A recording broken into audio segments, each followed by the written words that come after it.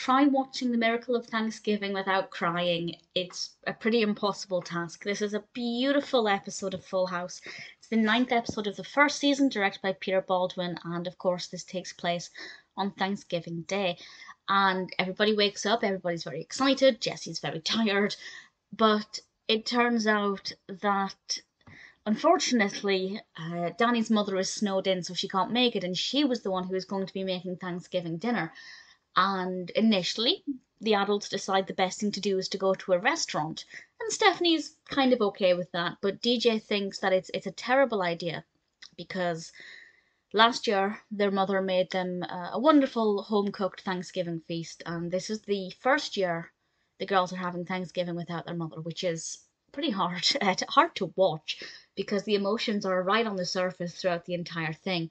But then when things start to go wrong with the dinner, it gets all the more upsetting because DJ's devastated, Stephanie's devastated.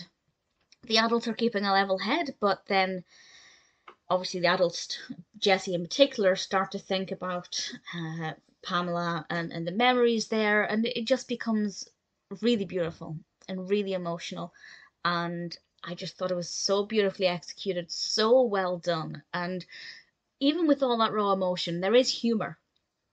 For example, we have Paula and Alexandra, who are in this for a couple of minutes.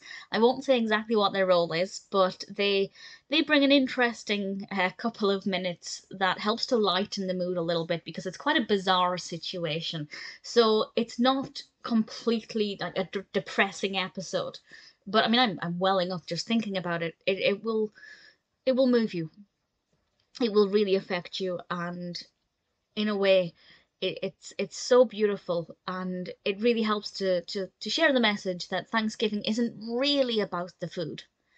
It's about being thankful for the people you do have and making the most of the time with your loved ones while you can, which is so lovely. And there's a beautiful scene between Danny and DJ, and obviously with the recent passing of Bob Saget, it was just all the more emotional to watch. And we have a great scene between Jesse and Stephanie as well. So I really, really thoroughly enjoyed this episode, but it really is very emotional. We also have what I think is the first bit of acting from Michelle, because at the beginning she comes into the room on a little toy bike, like a little motorbike thing, and Jessie tells her to pop a wheelie, and we actually see little Mary-Kate or Ashley lifting up the front of the bike.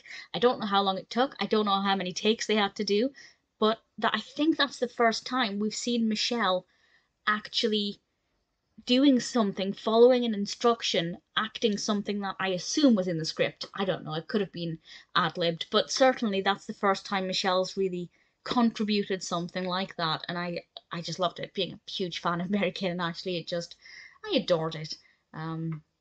Definitely a lovely episode, funny when it needs to be, but ultimately very sentimental, very emotional, and an absolute joy to watch.